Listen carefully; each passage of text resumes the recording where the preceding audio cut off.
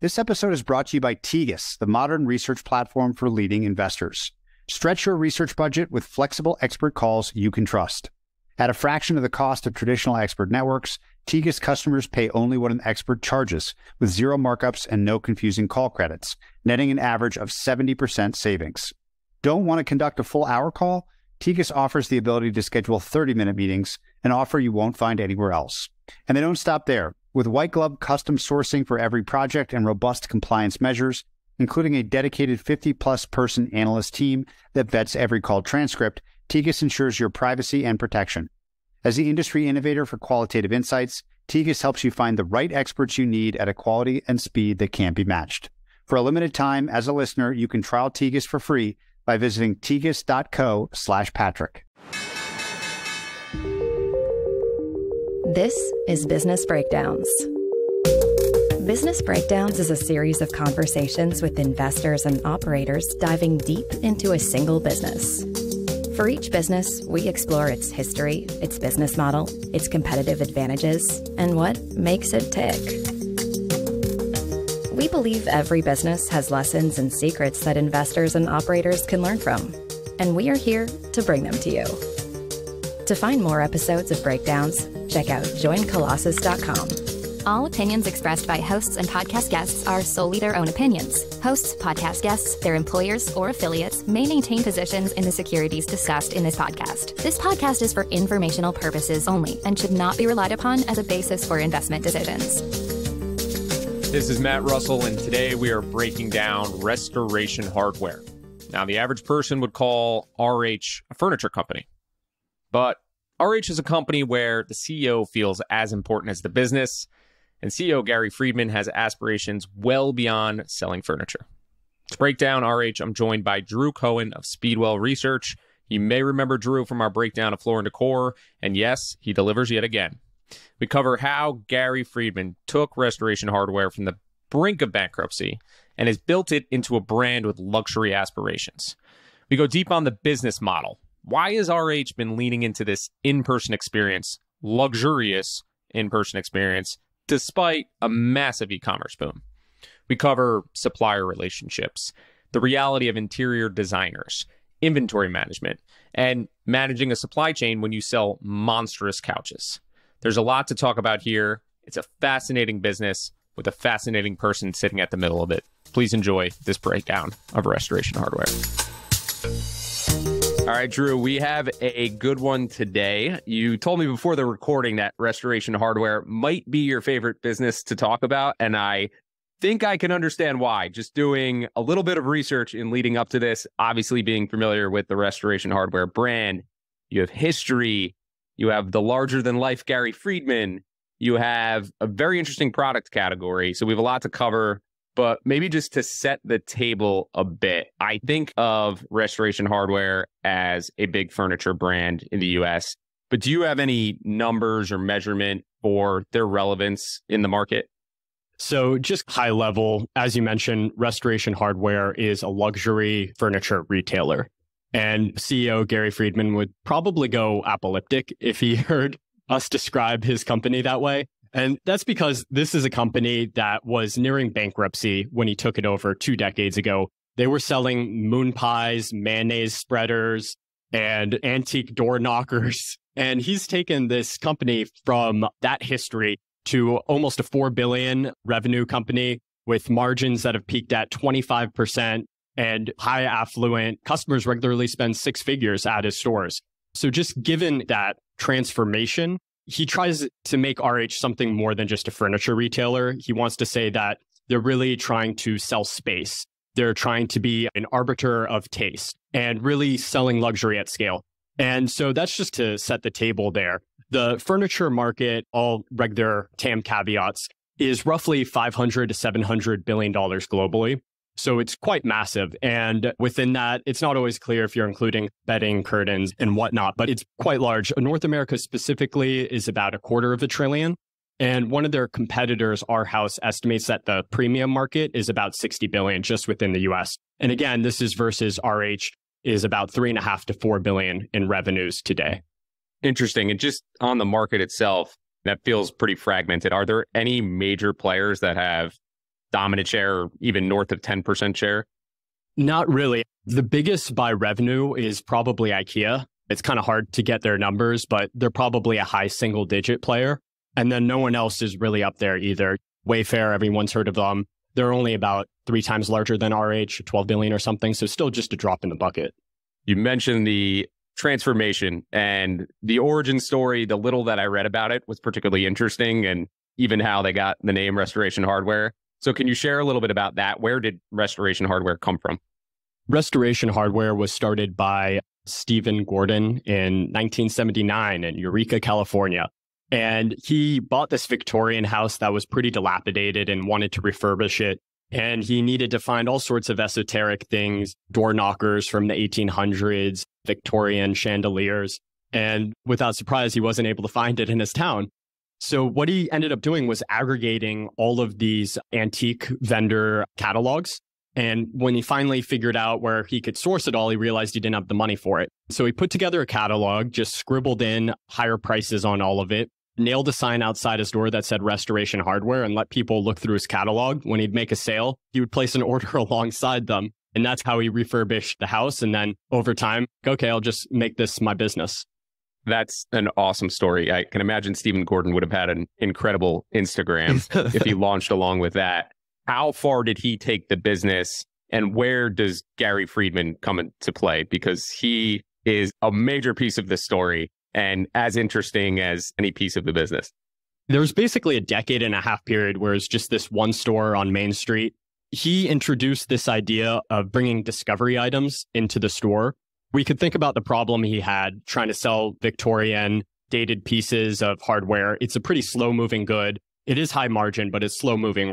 How do you drive traffic to the store? And how do you also make sure you're better utilizing all your retail selling space? So we coupled this with all of these tchotchkes. He starts getting an even more random, eclectic array of products over time, but it was working.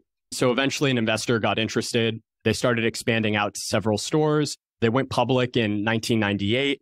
Then they had a really aggressive growth plan to continue to add more stores. They hit about 100 stores. They were doing about $2.5 million in each store. They had 1 year where they were EBIT profitable, but they're still basically losing money. The model's not really working. And it was at this time where they continue to put more cash into growth. They grew stores 30, 25 stores the following year. And they're taking out debt to do it. And pretty soon they realized they're almost bankrupt. They violated debt covenants. Their stock traded down to $1. And it was at this time that Gary Friedman stepped in. At this point, do they have a furniture line? Is that a big piece of the overall business in addition to the antique aggregation and the tchotchkes, which you mentioned? Was that a staple of the business at that point? They were very big at the time with a lot of American furniture. The problem was they would still outsource a lot of their furniture, and they'd get it from these wholesalers who would mark it up. So they didn't have a direct relationship with any of the manufacturers themselves. So there's these multiple layers of markups on the furniture. And then the other problem they had was this negative association. If you're looking at a Red Mule oak chest and it's adorned with robot toys and dog biscuits, you're going to probably think the chest is of a similar quality. So that was really the issue they were facing, but they were selling furniture. It was just low margin because of the way they were sourcing it. So let's introduce Gary and his story. When exactly did he enter Restoration Hardware? What was his background before? And what did he do once he stepped into this business? Gary Friedman stepped in, and I believe it was 2001. He started working there. And his background is he started at the Gap. He was a stock boy there. He would go to the Gap headquarters on the weekends to help out. But there's this one time. Mailroom story. Yeah. Mickey Drexler, the CEO, comes in. He asks the crowd a question. Gary answers it. He's really impressed. What department in the headquarters do you work at? Oh, I don't work here. I work on the store in San Francisco. And then he was even more impressed that he was there. And so he started to mentor him a bit. He would move up through the ranks in Gap, become a regional manager. And then eventually Williams-Sonoma, who at the time was still younger, growing chain, offered him a job much bigger than what he was doing at the time. And so he took it. He helped grow Williams-Sonoma's kitchenware line. He grew Pottery Barn to over $1 billion business. So that was his first experience with furniture there. And then also helped create West Elm right before he left. It's funny because he was promised to be CEO, at least so the story goes. And the CEO of Williams-Sonoma passed him over for the job. And he's talking to him and he goes, don't do anything stupid. You have a $50 million stock package. You don't want to walk away from that. And the story goes that he's walking the San Francisco streets at night. He sees a billboard that says, "He with the most toys is still dead." And he goes, "Screw it. I'm going to do something new." And he leaves the stock options. Instead, he plows all the money he has into an equity injection into Restoration Hardware. Stephen Gordon reached out to him to become CEO. And that was his start there. Impressive bet and coming in with conviction when you do something like that. I like the aligned interests too. So a lot going there. Gary obviously has been associated with the brand for an extended period of time now. Maybe we can talk a little bit about the business model as it looks today and how he's shaped that over time. And I think one of the first things that you've referenced already is the product offering. So I think of Restoration Hardware today as furniture brand with these great, impressive facilities, really, experiences that you can walk into today. And that sounds like that's evolved quite a bit, obviously, since the late 70s, even since the late 90s and early 2000s. So maybe just talk a little bit about the product offering as an extension of the business model. How has that evolved over time? And what has Gary really done to put his hands on that? I think to understand the business model, we need to understand the context of the industry. Most people who are refurbishing their home, especially at the high end, the first thing they do is they hire an interior designer. So then that interior designer is responsible for showing them different furniture retailers, different styles that are out there. If you think about the customer journey in purchasing, say, a sofa, the first thing most people do is they're already outsourcing that decision to an interior designer right off the bat. The interior designers themselves, they make money not just off of hourly fees, but they actually mark up the items themselves. So they're almost resellers for the manufacturer. And to make this work, the manufacturer gives them a discount if they have a trade license, as it's called. So it's this weird setup where you can't actually access the showrooms. You're not allowed in. Even if you were allowed in, all of the price tags are coded, so you can't read them. And then the interior designer gets this big discount. It could be as much as 50%, but you don't know that. And then they're marking it up. There's a lot of price opacity. So you're not really sure how much you're really paying your interior designer. So that's the backdrop. And Gary set about changing this. Maybe not initially, but this is where they ended up. So this is how he improved on this experience and really try to move to being able to do luxury at scale. It starts with the galleries that you mentioned. On a podcast, it's hard to just describe how incredible these buildings can be. Some of these are a refurbished museum from 1860 in Boston that is a multi-story structure that's super ornate, or the one in England they're building is on a 73-acre estate with 3 restaurants and the largest flock of white deer in the world. And these are very regal, large things, multi-story. They're massive when you go in them. The largest is 90,000 square feet. So that's where it all starts. And the thing is, you're thinking about, okay, so you got this big building, you're getting people to come in. It's interesting because of how large it is and you want to check it out. Why don't other people do this? And that's because it starts with the fact that they have massive collections. They have quote unquote themes of different style furniture, but within each of those themes, there's multiple collections. So they have a lot of variety. It's hard to fill up such a large museum-like structure without this. They have these source books just to demonstrate how much inventory they have, or SKUs rather. They have these 1,000-page source books across multiple collections. These are thick, glossy books. They still mail them out, which when I learned that, why? And it turns out that these are still very popular with their customers. When you get something this notable in the mail, you don't actually throw it out. Instead, you're putting it on your coffee table. You're leaving it through months, and it becomes a way to still attach to the brand and keep it top of mind. But that just goes to show you how large their collection is. The other thing that happens when you have these huge, massive galleries is it allows you to experiment with the space. So they did this for the first time by introducing hospitality experiences in 2016 in Chicago. They were a furniture store that had a restaurant. And it sounds wild when you say this, but it was very successful. There was lines around the block. People not only liked the food, it was just such a cool space to be in. You're walking into the restaurant, you're also seeing all of their furniture. What I realized is that the restaurants are basically doing the same thing Stephen Gordon tried to do a couple decades earlier with Chatsi's.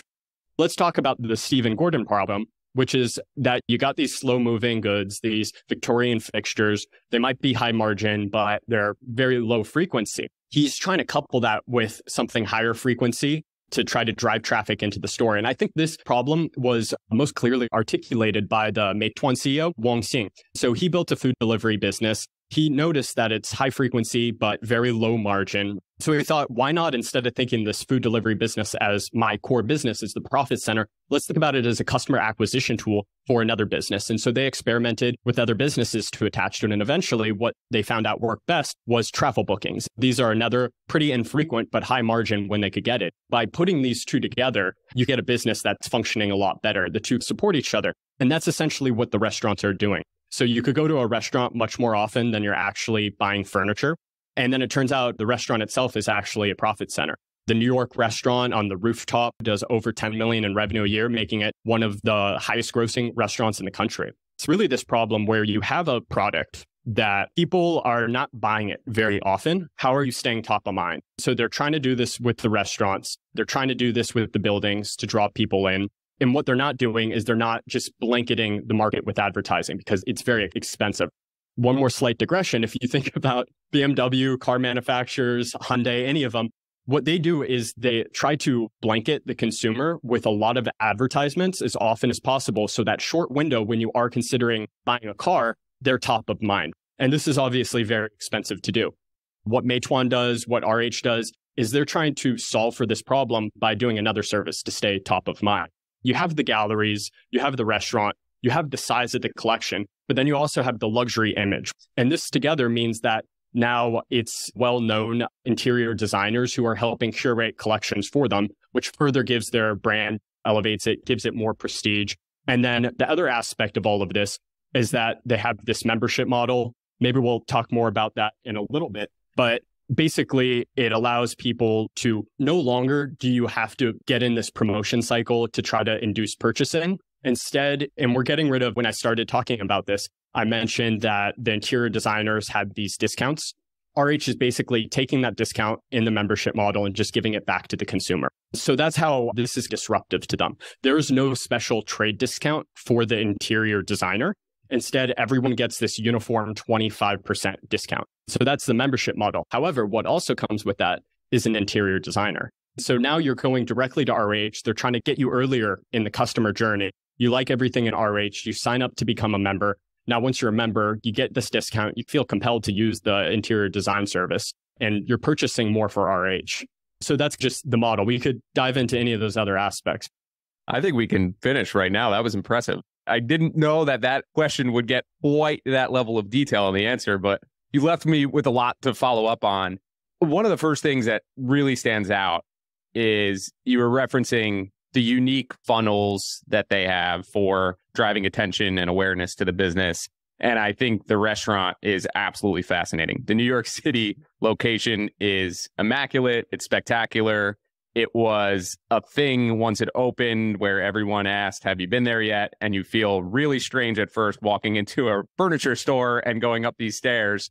And then it starts to sink in. Do they measure these things in any way? Is that how they think about it?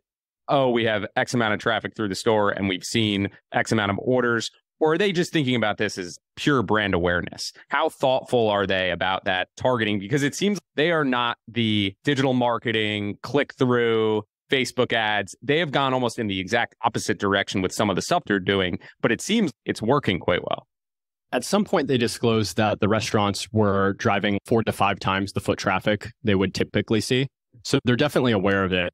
Gary is definitely a proponent of experimenting with advertising. He has this one quote where he's talking about magazine advertisements, and he's basically giving a tirade against the efficacy of them and how you can't really measure anything. So they definitely prefer to do more untraditional things and see how it works. There's some things that they ended up closing. So they did an RH concert at one point. They don't do that anymore, but the same idea, drive awareness. And then they also had a RH art gallery under a similar idea as well. That's exactly the clientele they want. They actually ended up having one of the art pieces they procured ended up in the MoMA. So they've tried different things. I think the restaurant is clearly the most successful of those, but they have other more untraditional things. They have RH1, which is their private jet. A lot of people thought this was just an excuse, and it still might be, for Gary to have a private jet sponsored by RH. But it ended up in Architectural Digest, and that's obviously exactly the kind of clientele they want to reach, and it elevates their brand. It is a lot of doing more of these things to grow the brand as a whole. He doesn't do a lot of digital marketing. He once even commented how they don't buy their own keyword on Google. So if you type in restoration hardware, it's not an ad. You're coming to us. Real brands can demand that. It's also interesting, though, because they've grown RH a lot while actually shrinking their footprint. So how you do that is you do need to just grow awareness, because you're not getting that awareness from opening up a new store, a new location. It's all of these other things they're adding to their mousetrap that's really driving the traffic. How recent has that push to luxury been? Because I do think about the New York location opening up, and I don't know how long it's been now, but it feels like it's within the past 10 years. But was there a major shift where they leaned into some of these really extravagant buildings, which honestly make the Succession trailer look like an outhouse with the building that they show in that compared to these restoration hardware buildings? When did that really take off? It was slow in the making, and you can see evidence of it as early as when Gary would take over. In the early 2000s, he's talking about wanting to position them ahead of Pottery Barn, and that's not that ambitious at the time. And they actually were taken private right around 2008. And in the midst of the financial crisis, he says, we're going to go higher end. We're going to lose all the customers we have and go after richer customers. And that's when they really started concocting this idea of reaching the upper end. In 2011, they opened their first, what they call design gallery. There was one in Los Angeles and one in Houston. Those were 20,000 square feet each. And that was their first experiment with this new model. And once they saw it working, they basically just leaned into it much more. So those were 20,000 square feet. Their largest is now 90. And they're continually just upgrading all of these. With every collection they've introduced, they've increased the price too. Modern was 50% more, the interior collection. Their latest contemporary was 35% more on average expensive than modern. So they continue to climb the luxury mountain, as he likes to describe it. And on those collections, big evolution in terms of what they're selling. Not so many tchotchkes anymore. But can you just paint a picture? I think I got some sense of what a collection looks like there. But are we talking all about all 8 are interior collections? I know they have outdoor furniture as well. How are those split up? And is there just a way to measure how many SKUs they have today versus what that's trended over history? You could count the pages in the source books, which would be a pretty good barometer for that. And they've gone up. 500 pages long now? Yeah, they broke them up into the 8, but yeah, some of them do run about that. I think Beach House is smaller, but the 8 collections, they have Ski House, Beach House, Contemporary, Interior, Modern, Teen, and Child. So they have all these collections and they have continued to grow them. They're adding more SKUs over time, and they also refresh the collections. They'll do a collab with an interior designer. They'll get to pick out all of the items in it, and that'll be their collection. And then they'll refresh it or sometimes just add to it. So the longer a collection has been in line, the more SKUs they tend to add to it. Is there anything unique about the supplier model today? You referenced before they didn't have these direct relationships with the manufacturers. Interestingly enough, many years ago, I was looking for a couch. And when you search long enough for something that looks like a restoration hardware couch where everyone tells you, oh, you're going to pay this huge markup, you really can't find the actual source. For all the time you spend looking for an alternative, you're probably better off just buying the restoration hardware couch. But I'm curious how that has evolved over time with the supplier relationships and anything that they've done on that side. The same way they think of themselves is an arbiter of taste when they're picking the collections. They take that same framework when they're working with their manufacturers. So they're working with all of these small vendors, and whenever they like a design that they have, they might help work with them a little bit to change it, but by and large, it's the same. They're just picking the designs they want. And what they do is they'll give them a big order. They're usually 50 to 80% of that vendor's business. And that'll help them procure material at the RH price. And at the same time, they're getting the best of all of these independents working and designing without having to have this big in-house design facility. When they're doing these collabs with these interior designers, they're helping them pick the vendors they like, the people in-house that do this as well. They're working out directly with that. They're not taking over the manufacturing of it themselves, though. They will provide capital sometimes to help them scale because the RH orders are so much larger than what they typically do. The one change that's happened in the past years, they actually did go out and buy one of the first Ateliers upholsterers, custom furniture maker. And so for right now, that seems to be more tied to interior design services and for someone who wants a higher end custom product. But over time, the same way LVMH felt a need to get more integrated with their suppliers and taking over the manufacturer to make sure they can ensure quality, we could potentially see that happen over time. Is there any way to measure how much of a difference that's made in terms of the margin profile of the business, just being able to have direct manufacturer relationship versus 20 years ago when it was curating from other buyers? I don't know within each product line specifically. The company as a whole had negative margins when he took over. He originally was targeting for a mid-single digit margin. And then in 2021, they hit 25%. That might temporarily have been a little elevated just because of how much COVID-induced demand they had, but 20% last year. Again, maybe a little cyclical. It looks like it's going to be lower this year, but it's clearly a lot higher. I don't know exactly how you could say how many points of margin they would get from that, though. One piece of a broader pie that drove the change. So that makes sense.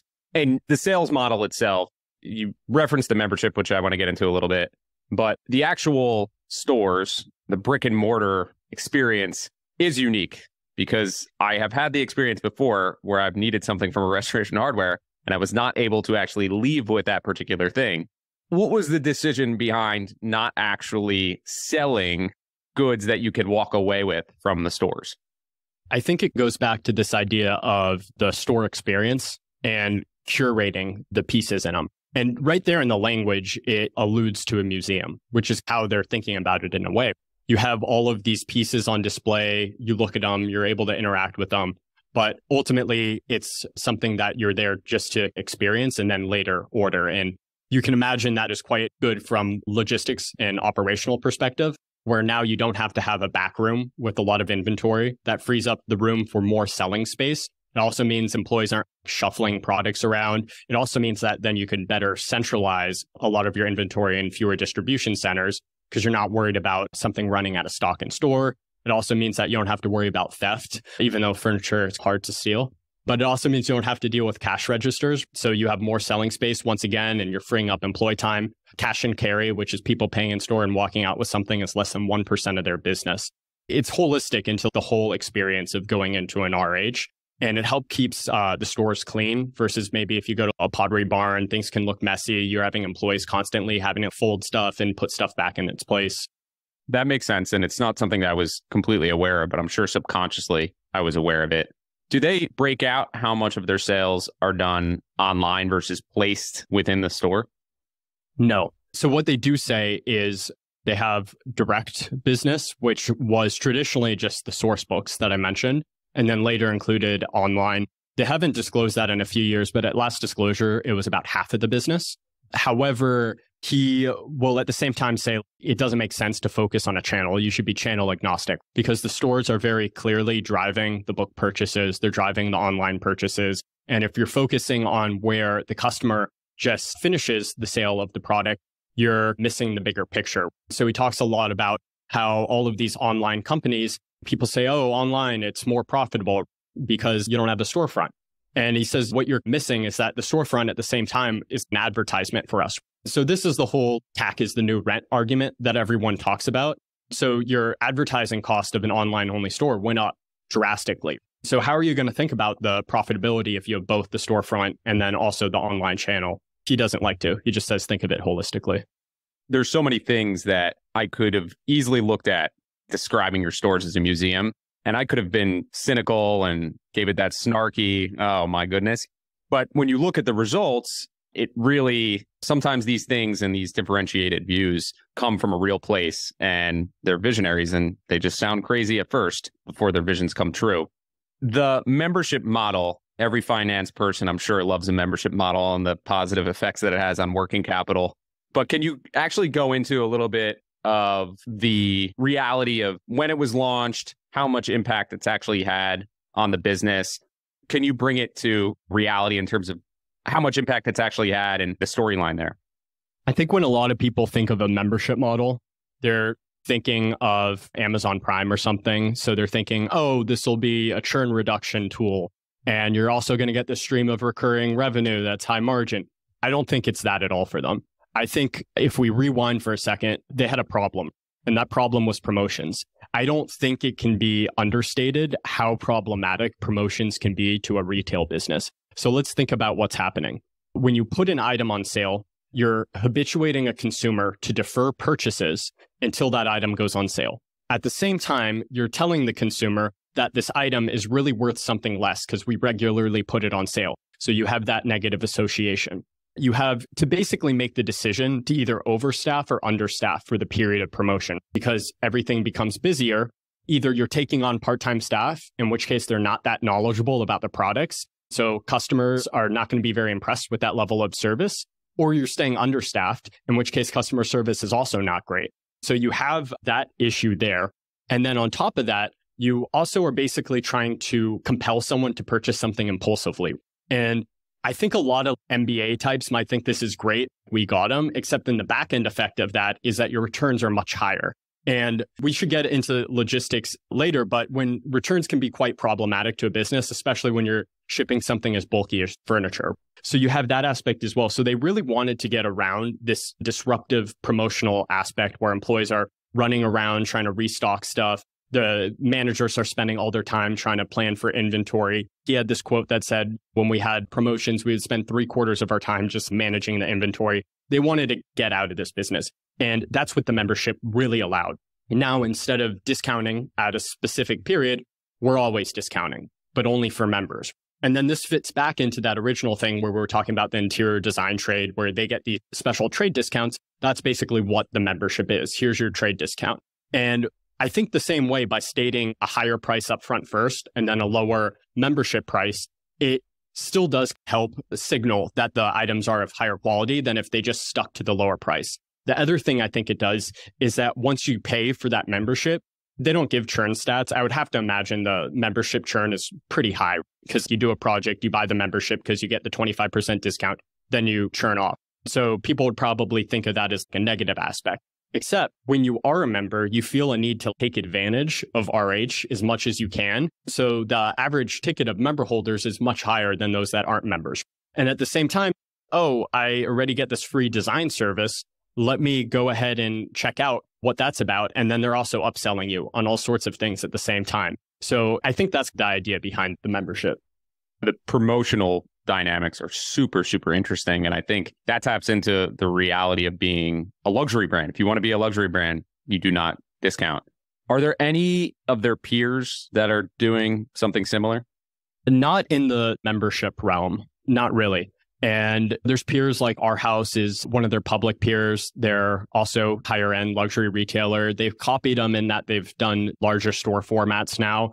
But no one has really gone to the complete full extent that Gary has. And it's also hard because we can talk about how disruptive this was to the business in 2015, 2016. There was a lot of things going on, but it sent the stock down 70% over this period of transition. Again, there's a couple things happening over that time, but it's very disruptive to switch your model over and you're not sure if it works.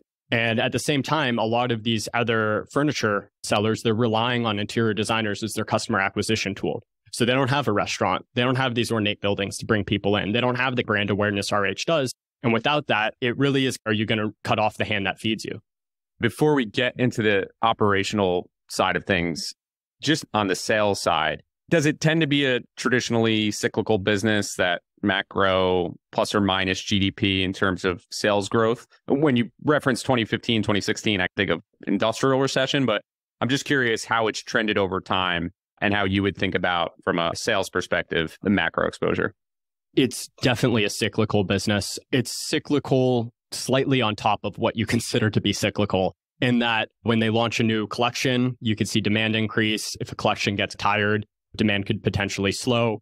So if you're looking at the past, call it since 2012, sales have compounded at about a 10% CAGR. But within that, there's 3 periods where it was 3%.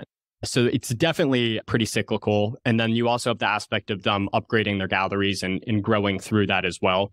In the last year, Gary talked about how luxury home sales were down 45%. And if you're thinking about what triggers would lead you to refurbish your home, home sales are obviously a big piece of that. It's not the only piece, but that clearly has an impact on sales as well. But the way they're building their model with driving people into the stores, as long as affluent people still want nice things, they're being exposed to it enough there's a better chance that they're going to ultimately make that purchase.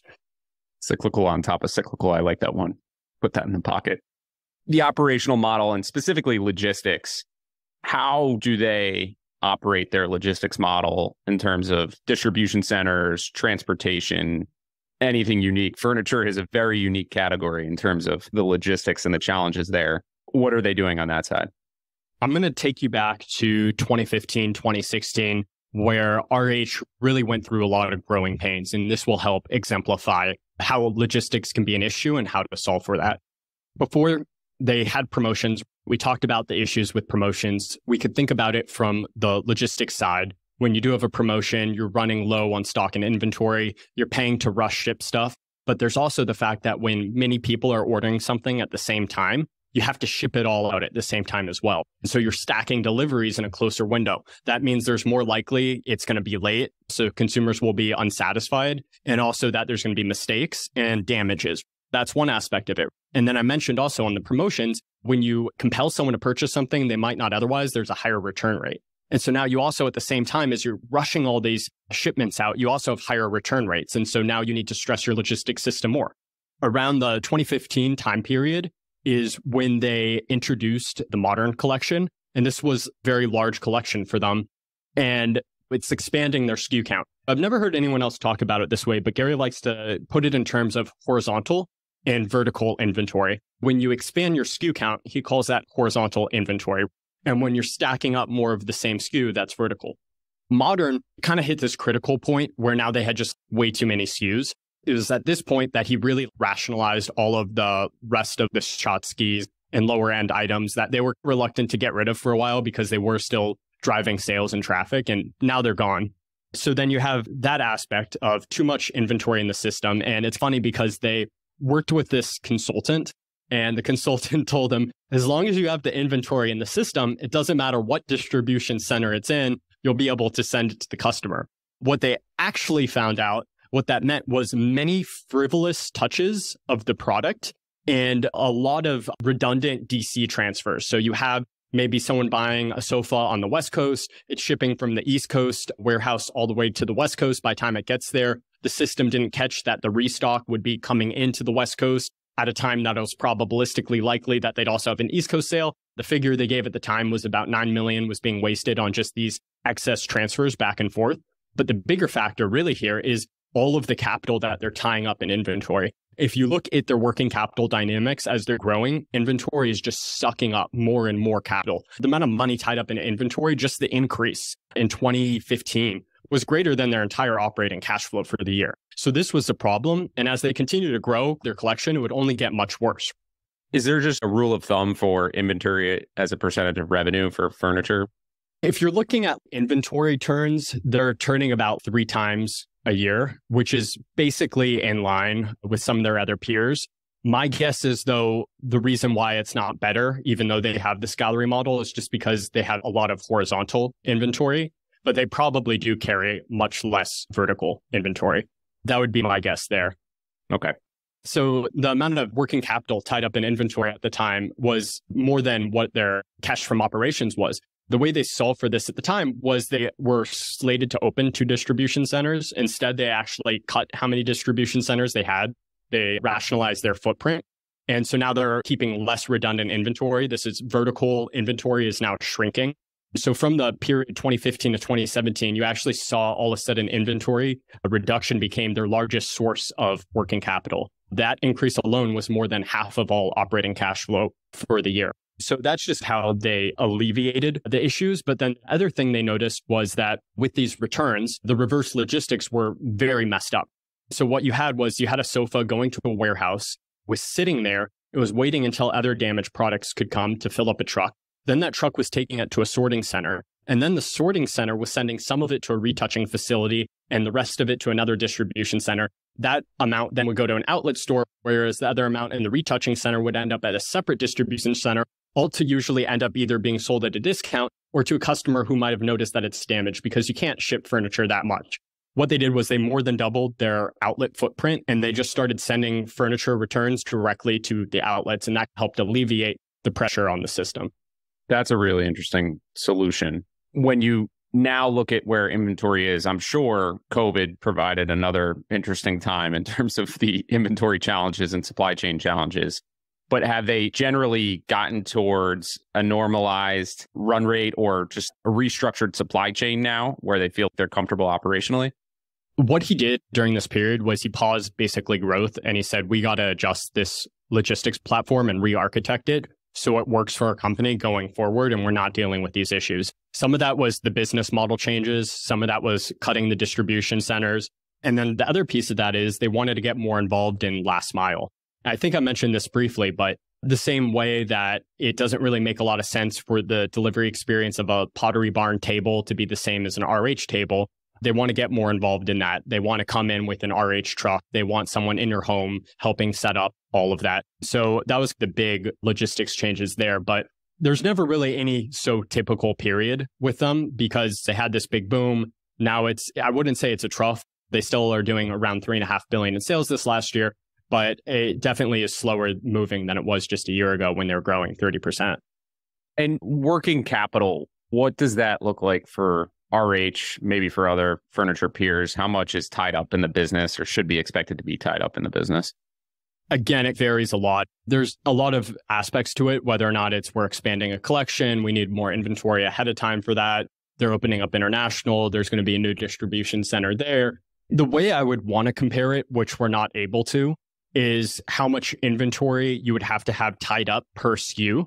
Unfortunately, we don't have the granularity to do it. But what I would suspect is that RH has less vertical inventory than other people because of the gallery model, whereas these other stores have to have more. That makes sense. But if you want to look at free cash flow or something, free cash flow conversion is roughly 60% of net income. But the big difference there is really just the CapEx as they continue to grow. Margin profile, I think you mentioned, got up to 25%, which is pretty impressive. What do you view as, again, assuming there's no true normal, but normalized range, a reasonable outcome in non-extreme periods of recession or COVID stimulus boom? It's tough because it's not only cyclical, it's also a business that's growing their floor trough to trough. Gary said, okay, think of 20% EBIT margins as our new floor. And then they put out guidance that said it'd be a mid-teens, except that includes 300 to 400 basis points of extra expenses to open up international. So maybe it's a little higher, but then it's still below the 20. And then, well, that's in a normal cycle, not an extreme cyclical cycle like it is now with home sales down 45% and interest rates this high. So it's tough. What I would say, though, is if you're looking at where they started out from 0 negative to a mid-single digit, he has consistently improved that over time. He can be trusted to do that. I don't know if you want to consider 25% once they're done with all of this upscale improvement. I think that's fair. Ultimately, he thinks they could reach other luxury peers at 30 to 35%. It's hard. I think that's definitely where a lot of judgment as an investor comes in. And ultimately, it's a question of what do you have to pay for today? Do you have to pay for them to achieve 35% margins, or can you make the math work at 15, 20? If you can, then it's a different decision. How does the peer group average? You could take our house on one side and maybe Pottery Barn, Williams-Sonoma. Our house, low single digit, near zero sometimes. And this is even during a pretty good time for them. So it is all over the place. Williams-Sonoma, who owns Pottery Barn, is also doing quite well, high teens to 20 range. But it's tough because there was obviously a lot of demand from COVID for all of these companies. And what a lot of them said is we're not going to promote anymore. And we know that the pain that RH went through to get to that position, but it's also, can you imagine when you're a CEO of a public company, you're watching sales fall a lot, you have all of your capital tied up in inventory, and you're telling your investors we're not going to promote because it's good for the long term, you're really more worried about losing your job. So until all these companies are tested, I'm not so sure. I think you'll see there's a lot more volatility in their margins and they will ultimately end up promoting. But it's a trustworthy threat with Gary because not only has he done it in the past, he owns over 20% of the company. He doesn't care. That's the promotion option is a drug that's sitting there and waiting for you, which is really interesting to think about. The conversion to free cash flow, looking at CapEx, I think they're going to spend north of $100 million on this Aspen location that they're opening up. So there's big budget being spent. Does that look like it's a temporary dynamic? And how does CapEx compare to DNA, or how do you reference CapEx as a percentage of the business and think about where that would net out on a run rate basis once you see spending come down, which I assume it eventually will? CapEx to D&A is run at roughly 2 times, but it's tough because what is maintenance and what is growth? And then the other aspect of it is a lot of times when they're putting a lot of money into a business, what they've done a lot of is these sale leaseback models. So they'll buy a building, they'll refurbish it, and then they'll sell it and lease it back to themselves. And when they do this, they usually end up recovering most, if not all, of their capital. They gave one instance where they actually made money doing this. And then in other instances, since RH is now becoming such a draw of traffic, they're able to get real estate developers to actually give them better deals, which is what happened with Aspen. So the other aspect of the CapEx thing really is, I don't know how much of it is really the gallery model versus also experimenting with new things, whether it's the planes, guest house, they're going to open a spa now. There's a lot of things going on. They have experimented with residential apartments. They made a house called, I believe it's 8 Palms House a few years back that Gary lived in for a little while before selling it. So they are experimenting with these other things, which is also an aspect of the CapEx. But I think ultimately when it is mature business, you will see free cash flow conversion converge to about 100% of whatever net income is. Inventory sounds unique where, to me, I would suspect for a furniture business, a major percentage of your cash flow could be tied up in inventory from year to year. But you would see that as something that is not overly a drag on this business. It's definitely a significant use of capital. As they grow collections and all that, it continues to increase. But I just think relative to other players, it's not an issue. It's definitely a characteristic of the industry, though, is that you do have a lot of capital tied up in inventory, but that's also not unusual for a retailer. If you think about the upside from here, where they've gotten this business, a bull case for investors, how would you lay it out just in terms of the opportunity and what you think are key things that either need to go right or the major bets that you're investing into if you own the stock? So you think about someone who's maybe affluent and they just bought an apartment or they're redoing their house and they just want to make everything nicer. There's no one brand that comes to mind that can just do that for them. If you think about what is a nice car, a lot of brands come to mind: Rolls-Royce, Bentley, Ferrari, Lamborghini. If you think about nice watches, you got a lot of other brands. Nice clothes, a lot of brands. There's no top of mind brand that comes to mind where it's just, I want nice home furniture. So that's ultimately the spot they're trying to achieve. Now, what they've said before is that when they transform a gallery from the smaller footprint legacy gallery to the larger gallery, they get about 100% uplift in sales at that location, alongside at least a 10% uplift in the direct business, the source books online. If you put those two factors together, and believe it or not, they're only about halfway through the real estate transformation because they can only do about 5 of these galleries a year. If you look at just that math of completing it, the 100% uplift from the transformation, the direct uplift, that will get you to about $4.5 billion. So they used to guide to $4 to $5 billion in North America. Now they think it could be 5 to 6. It's basically doing that full transformation and then getting some more boost from just more awareness and higher utilization of their existing footprint, which if you look historically is exactly what's happened. They have fewer stores now than 2 decades ago, but obviously sales per square foot have increased, I believe, about 5 times. So that's just the guidance side of that. And then we talked a little bit about the margin. You could put, let's say it's a 25% midpoint margin once they're done with this luxury scale. That gets you to $1 billion, $1.2 billion, and NOPAT. And this is against a $6 billion market cap company right now. And then there's also the international opportunity that's not layered in there at all. And the way they think about international is they say, look at LVMH. They do 20% in North America and 80% in the rest of the world. We're a luxury player as well. We think our mix shift can ultimately be the same. So that implies 20 to 25 internationally. You don't need to make that assumption, but that's definitely their target there. And then we didn't talk about it much, but they have these other experiments they're working on. You alluded to Aspen. That's not only guest house, which is basically a hotel, which again, Gary would go apocalyptic if you described it that way. They have a spa, and now they're also potentially getting a little bit more involved in real estate development, selling an RH house, an RH apartment. I'm trying to picture an RH couch in a European apartment, and I'm not really sure that logistically that can squeeze in there. They get that question and they say, oh, we have a lot of different sizes for our sofas, different sizes than what you see on display. Little tight. But there was a question that I had there on the international opportunity. It sounds like that is there, but it's not core to the thesis. They're just opening up England this summer or spring. And that I think I mentioned, it's this huge 73-acre aristocratic estate with white deer, 3 restaurants, an orangery. People can picnic there. And then I guess it also sells furniture. That's just one of the stores. They have another one coming up in London. They have Paris, and they have a few other locations. So on one hand, it is, okay, maybe Europeans are a little snooty to an American brand trying to do luxury where they all historically have been European. On the other hand, that's incredible. Who else is doing something like that? Our very own Dom Cook of Colossus once told me, I hate when you Americans say heritage brand. You don't have any heritage, which was almost perfect. But we'll see how the actual Restoration Hardware brand does when they show up there.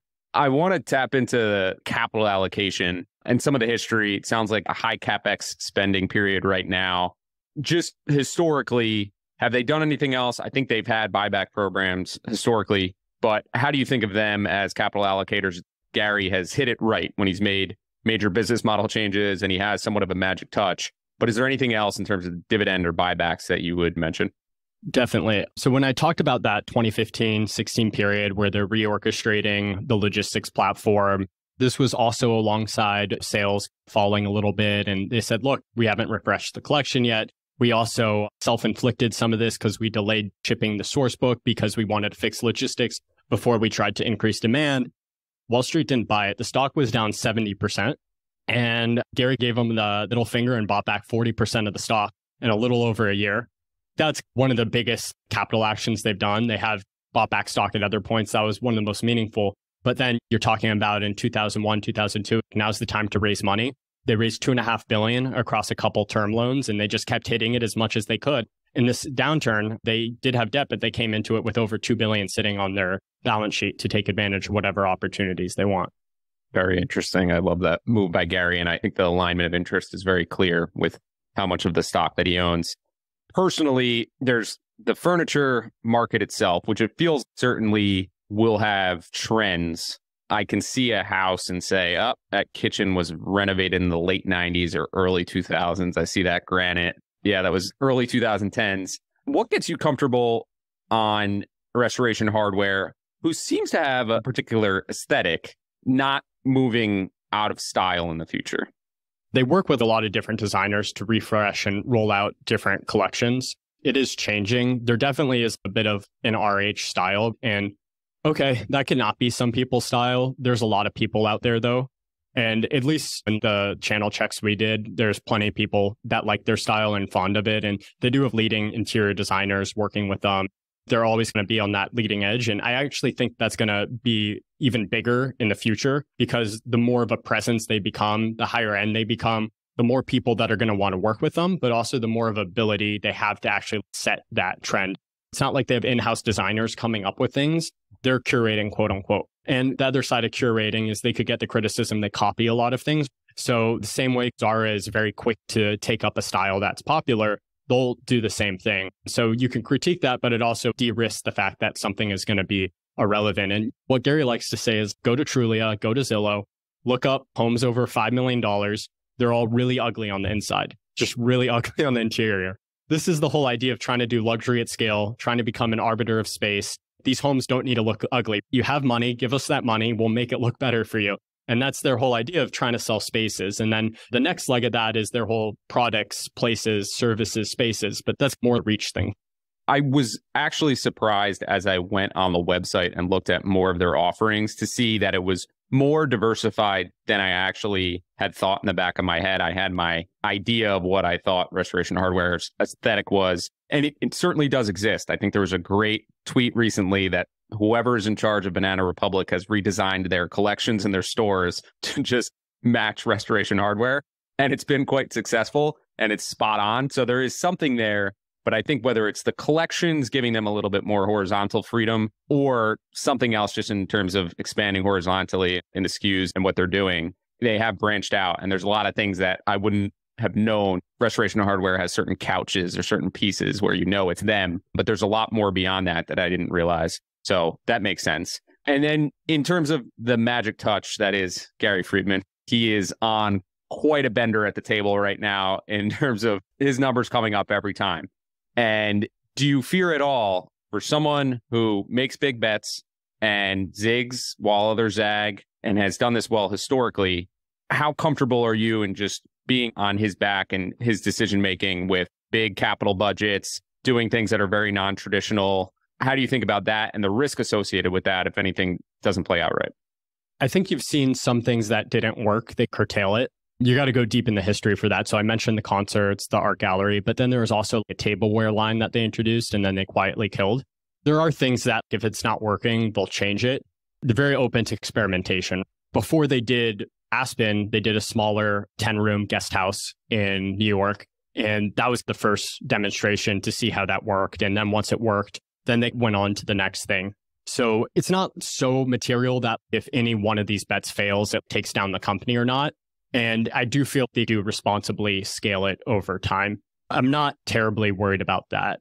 And at the end of the day, it is all of his own wealth basically invested in RH as well, which I guess that gives him a little bit more leeway to make the decisions he wants to make, especially when he's coming from the history he did from taking a near bankrupt company that was selling Aqua Troll lawn dolls as their big sellers.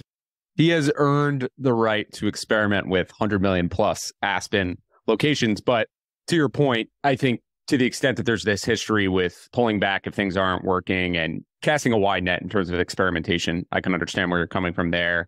You mentioned a little bit on the sale and lease back. Are there any other things from a capital structure perspective that they have ever talked about doing? They seem like smart in terms of capital allocation, but also just thinking about when to be in the capital markets, when not to be in the capital markets, when to sell stock, when to buy back stock. But also, I'm just thinking about when I hear something having 10 rooms that are rented out of restaurants, have you ever talked about developing those and spinning those out? Anything that they're doing on that side structure-wise? The way to think about these other things is supporting the main business for now. They did get the question, is this ever going to be a standalone guest house hotel business? If you're doing the math on it, you'd have to scale it pretty big for it to work. 10 rooms, even though they do charge $2,000 a night for the cheapest room, you still can't get it to be $1 billion business unless you've got 80 of these. I still think of that as just more advertising, helping grow the brand, all that. At the same time, though, they do call themselves luxury at scale. That's their thing. So you can't totally cross that out as a possibility. All of these efforts, I do consider to still be just a relatively small portion of capital. So I don't know that there's anything else to touch on in terms of CapEx. But the one thing I will say is the way they think about their model, it's interesting. He always brings up RH in terms of Apple. And he talks about Apple's integrated ecosystem where each product supports itself. And when you get into the Apple ecosystem, you tend to stay. So he's trying to do the same thing with RH in a way. You're going to the restaurant, you're going to buy their furniture. Okay, you learn they have a hotel, guest house, sorry. You're going to trust them on aesthetics and all that. Maybe they're going to get into private jet design services and you'll trust them to do that. That's the more ambitious product places, services, spaces, really catering to these ultra affluent people. But it's interesting because then he also talks about himself in terms of LVMH. And the LVMH model is very much opposed to the Apple model. You have a house of brands versus a single brand, and you're managing many brands. It's interesting because they bought something called Waterworks. It's a small acquisition for them back in 2015, I believe. And their faucets, kitchenware, that stuff. But they basically left that brand alone and they haven't done anything with it materially. In fact, most people know RH, don't even know they own it. So that was their LVMH play, if you will. And then they left it there and they realized the more we do for the RH brand, the more Waterworks doesn't make sense because Waterworks isn't getting any of the knockoff that's driving the RH brand awareness. So that's just an interesting dynamic that's going on as we think about all of these other initiatives and what could portend for the future. It's also interesting, and I could be wrong, but it feels like Restoration Hardware has been moving their way up in terms of categories. You mentioned at the very beginning, at some point they were just trying to be higher tier than Pottery Barn. I think of LVMH, Hermes, some of these historical luxury brands. I assume, I know Hermes was making horse saddles, which was probably not really luxury way back when, but they've been luxury for as long as I can remember luxury. And to work your way into that category is very unusual. You see many that work their way out of that category. So that's an interesting approach. And it's pretty neat to see a case study that you can follow as that effort goes. No one's really done it before. And Gary calls it climbing the luxury mountain. And he wants to be one of the first companies to ever really do it and to be along that Mount Rushmore with the Hermes, the LVMH, and we'll see what happens. He's a modern day Gatsby. He's always going to be on the other side of the water. Well, I think we've covered a ton. We close it out with the famous lessons question. Do you think there's any lessons here that you can take away and apply when you're looking at other businesses, other sectors? So many. I touched on promotions, so I'm not going to bore your audience with that again. But I do think just how disruptive promotions can be to a business, at least for me, was not fully understood, all the different aspects of that. Also, just focusing on untraditional advertising. You don't need to go out and blanket the market with TV commercials and magazine ads. You could do these untraditional things. The press is going to write about you in their own. And it's also funny because RH says we don't worry about having an Instagram presence. That doesn't matter what we post on Instagram. What matters is what people say about us on Instagram. It's really just doing cool things out in the real world and letting word of mouth, but then word of mouth via social media also take hold. So that's another thing you learn from him. And you see Elon Musk, Tesla doesn't do a lot of traditional advertising, but everyone knows what Tesla is. So there really is something to that you can get much more creative with how you're advertising. And I'm sure there's other lessons from capital allocation, raising money, even if you don't need it, but when the time is right, buying back stock and doing so aggressively and having the trust and faith in your business. But then also the 2016 period, pausing growth when something's not working in your business and stop adding fuel to the fire. You could think about what ultimately almost bankrupted Restoration Hardware originally was when Stephen Gordon kept growing stores when they weren't working. If he could have just paused there, maybe they could have figured something out. But that's just a few takeaways from him. But he is a really interesting character to read about. One of my new favorite people. I had heard of him many times and had heard him referenced and saw some of his absolutely classic quotes that he's had in conference calls over the years, but did not fully appreciate his full backstory and what he's done with the business. This has been awesome, Drew. A pleasure. Thank you for coming on again and joining us. Absolutely. To find more episodes of breakdowns ranging from Costco to Visa to Moderna, or to sign up for our weekly summary, check out joincolossus.com. That's JoinColossus.com.